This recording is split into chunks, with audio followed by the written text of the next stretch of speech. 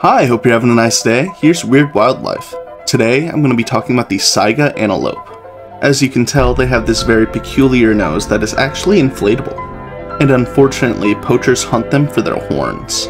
Making it even worse, when we banned the hunting of rhinos for ivory for their horns, it got a lot worse for this antelope.